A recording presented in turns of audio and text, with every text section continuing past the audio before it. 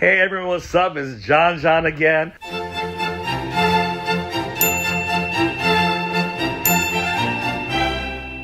Make sure you take pictures of your clients. Before and after pictures are so crucial, and also a follow-up picture to show you the progress and to show others out there your type of work. So just not immediate pictures after the work, but also 6 weeks, 8 weeks later, 2 months, 3 months, which will give you credibility.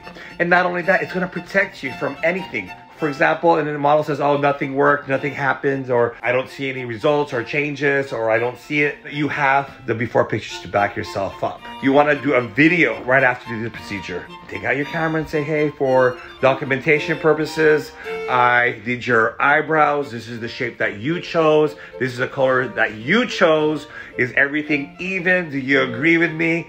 Right there, they'll say yes, yes, yes, and then have to go over aftercare if you want. You do get at times where a model or a client would say, I didn't know this, you never told me this. All that happens. So you want to protect yourself, document. The documentation is not only writing things down, it's also taking before and after pictures and also video.